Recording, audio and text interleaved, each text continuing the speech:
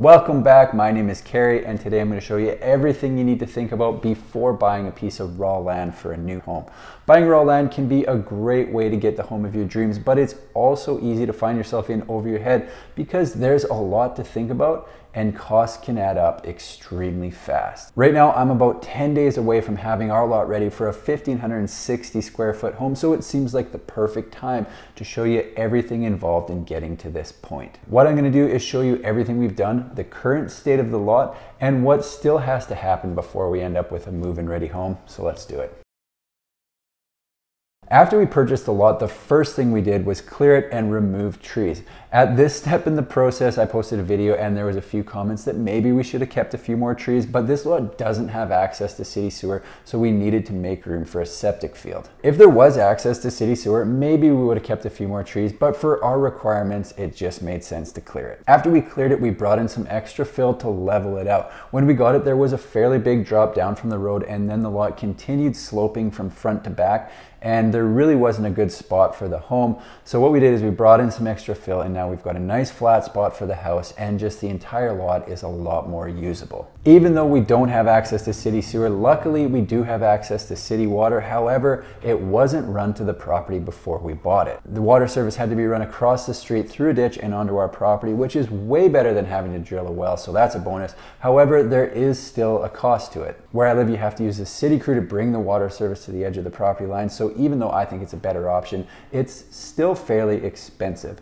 Bringing the water service onto the property was over $10,000, but who wants a home without water? So yes, a bit of a kick in the pants, but definitely something that had to be done. While all that was going on, we were working with BC Hydro to get power for the house. That required us to buy a power pole and place it on the property so that they could run from their lines onto our pole. From that pole, we dig a trench to the home site for the tech cable, so even though the power is coming onto the property overhead, it will be underground to the house. This is the most common way to get power to the home. Once in a while, you'll see the power come overhead to the pole and then go overhead to a mast on the side of the house. I like to go underground. It's just a much cleaner look for the exterior of the home. While we're on utilities, I have had a few people asking about a gas line onto the property. In my area, you have to have the home built before they'll run the gas line in, so that will come a little bit down the road. The last thing we did was have a septic system installed because even though the property is in town, it doesn't have access to city sewer. This system was designed by an engineer and consists of a septic tank, a pump chamber, and a sand mound. Basically, how this system works is all of the stuff flows into the septic tank. When the septic tank gets to a certain level, the liquids flow over into the pump chamber. The effluent in the pump chamber is then periodically pumped out to the sand mound, where it is rotated between 4 different pipes and drains back into the ground. Because the soil in the sand mound receives the effluent evenly and over set intervals, it is much less likely to become overly wet than a traditional system. It's recommended that the septic tank and pump chamber be pumped out every 3 to 5 years, but that exact time frame is going to depend on how many people actually end up living in the house. If it's a home for one person, they might be closer to the 5-year mark. However, if it's a family of 5, 6 or more, they might want to start thinking about pumping it really close to the 3-year mark. It's also recommended that some type of vegetation is maintained over the mound to maximize uptake and prevent erosion. However, planting trees or shrubs on or near the drain field is a big no-no because their root systems have a chance of clogging the pipes,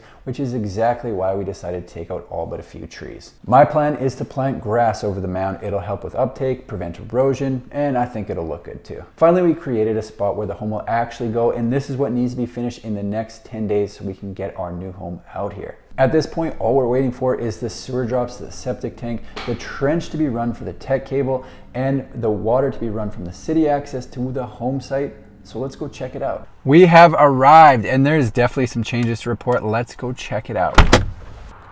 All right, so this is where I was telling you we've got the power pole on our property, which you can see they have run the conduit through this trench over to where the home will sit. Now, I did say that the pad was done. The pad is a bit of a mess from digging in all of this stuff here, so they're gonna work on that tomorrow. I just talked to the guy from Mounts Construction and they're gonna fix that up tomorrow. So here is where the tech cable comes out. That's a 200 amp service, which is lots of power for a shop. Now, we've also got the sewer drop here That's the other thing we were waiting for. So that pretty much gives us a green light to form the pad and pour the concrete.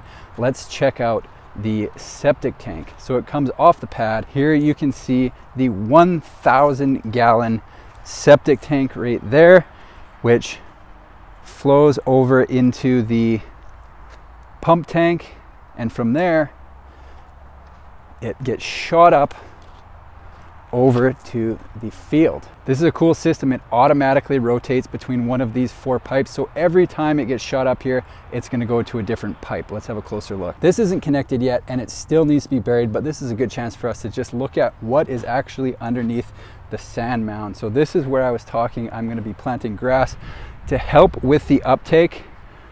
This is what is actually underneath the mound. Kind of a cool system. So there is still a bit to do before we bring the house out here. Mainly, we need to get that concrete pad poured because ideally we want that to sit for around 10 days before you put a full house on there. That just gives it enough time to fully dry and you don't have to worry about it cracking under the weight of the house. One last look at the home location before they come in, fix it up, and we form the pad. Next time you see this, you'll be looking at concrete. Now we got to start thinking about the house itself. We can't just move a full house in here. It's going to come in 2 pieces. So let's go look at what exactly has to be done at the house before we can actually move it. If you've been following along with this process, you might already know that the house we're moving out to that property is the one we currently use as an office. So if you've watched any of my videos, that's where I do the videos. We've got a new office, so we're moving this one to put it up for sale as a house. It's no longer an office, it's going to be a house. But before we can do that, we have to take this house apart. So you can see right now it is in one piece. But to travel down the road, it has to come apart. So we're going to get the setup crew in probably next week. They're going to split it right down the middle, and then that'll be a width that it can legally travel down the road.